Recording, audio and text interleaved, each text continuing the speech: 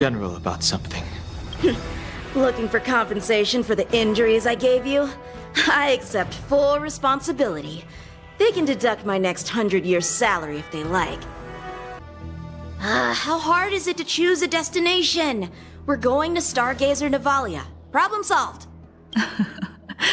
The young are the antidote. Stargazer Navalia it is. Let the noble High Elder drown the enemies in rain. We just need a watch from the sky, I presume? I remember now. I've seen Baiheng's name in books before. You like to read? I couldn't tell. Hey, I don't read much, but the General forced me to finish a bunch of ancient volumes during my training.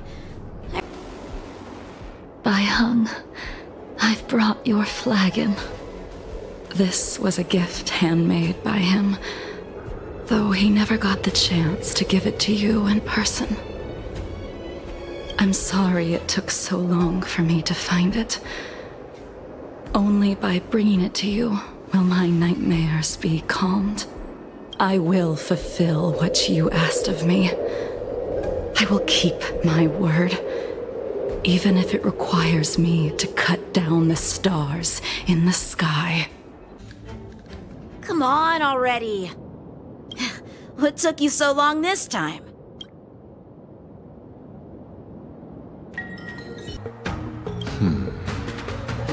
This spear is sharp enough to pierce dragon scales.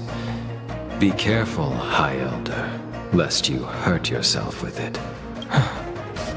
Yingxing. You still remember his name, old. The little brat was no less arrogant than the High Elder. You didn't go easy just so I would get here first, did you? Of course not. Your technique must have improved so much that I simply couldn't keep up with you. I let him die 100 deaths to remind him of the karma of his previous life. A solution. I'm listening. I apologize, General. I'm afraid the next move will have to be made on the Shu Ling. Move. You've changed, Jing Yuan. The man I knew would never have admitted he was bested. Oh, I see! Are you here for your eyes? Or is it something else? My eyes are fine. Her pulse is extremely faint. Normally, this would mean that she... There's no cure. Let the healer make the professional diagnosis. It's around... Hey! Give me back my medicine box!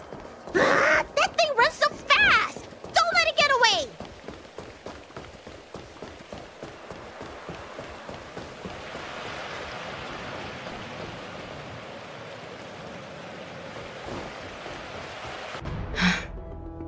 For some reason, she arrived on the Luofu with a suspect disguised as a traveling merchant and said she wanted to turn herself in.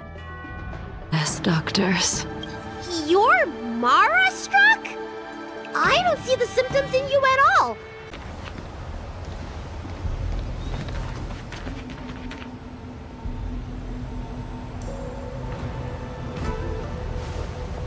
Take this man away. This does not involve him. Yanqing.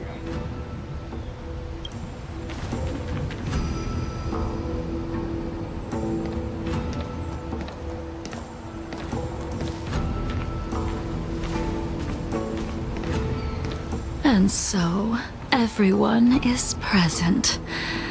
I never thought the High Cloud Quintet would be able to gather again in the same place after hundreds of years. It's empty while the world continues to turn. Some of us have been reborn, while others were denied death. Some have become criminals, while others can no longer fulfill their promises. And in the end, our friendship is no more. At present, you have the opportunity to enjoy the beautiful scenery of Scale Gorge Waterscape. It will be the last view of the Luofu you ever lay eyes on. Of 5 people, 3 must pay a price. Imbibitor Lunae, the chief culprit, chose to use the transmutation arcanum as a means of resurrection, begetting terrible transformation and great calamity in the process. He dishonored the name of the fallen, Yingxing, the accomplice, arrogant and oblivious, used the flesh of the Abundance Emanator to assist Imbibitor Lunae in his evil. He fell, becoming an immortal abomination. As for Jingliu, the sinner, she succumbed to Mara, slaughtered her people, and abandoned her oath. Now it is time we pay for what we have done. You wish to discuss the one person you've avoided mentioning up to now. Your master, Jingliu. Have you mistaken yourself for a tourist? I would make a wonderful tourist. Lower your guard, young man. Lean away. High Cloud Quintet. It is time to say goodbye. Wait. Jingliu, before you leave, you still owe me my due. I have tried.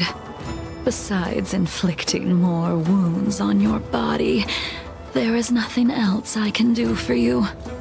The immortality that you possess is not something that can be dealt with so easily.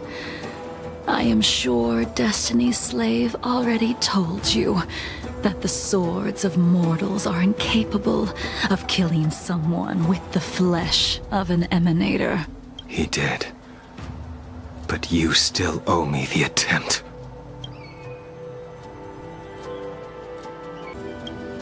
You will only draw against an opponent.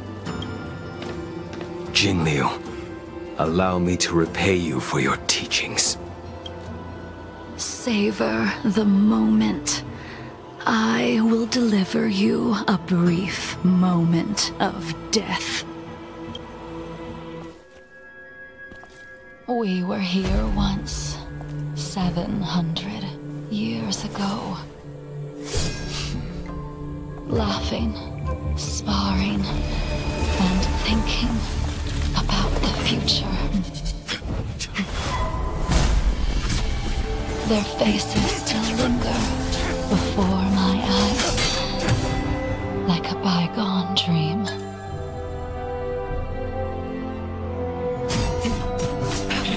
I thought those joyful days could flow indefinitely before us, like a Xianzhou lifetime. Yet, dreams will eventually fade like clouds from the sky.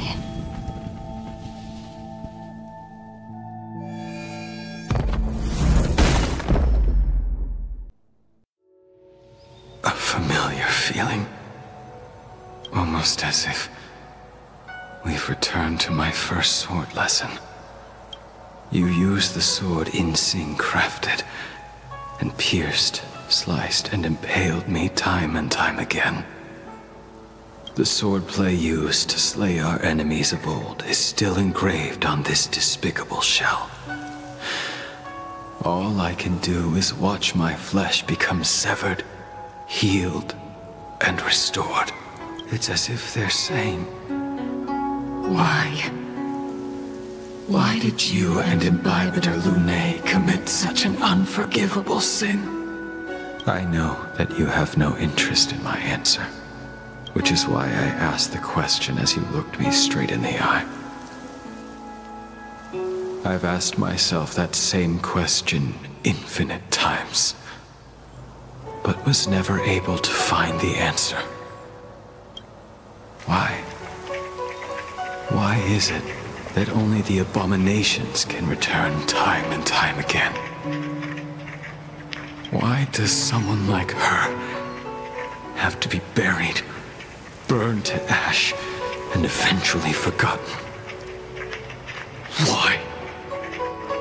In the end, you unleashed the final piercing blow and left both me and the sword in the withered grave. The miraculous thing is that in my brief moment of death, all the pain went away, like when we drank to drown our sorrows. She couldn't do it with her sword either. She still couldn't do it. We have no choice but to continue the pursuit. This is the price the two of us must pay. I will see it through. Elio's script still requires you to stay alive. For now. I don't mind prolonging my vengeance. It might be more interesting that way.